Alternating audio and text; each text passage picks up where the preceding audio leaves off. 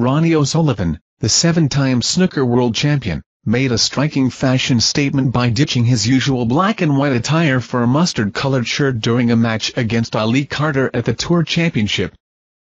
O'Sullivan's bold choice seemed to bring him luck as he convincingly defeated Carter 10-2 to advance to the semi-finals.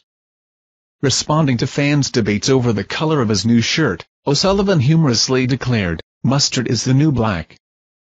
While some admired his throwback style, others expressed mixed reactions, with comparisons to snooker legends like Doug Mountjoy and Alex Higgins.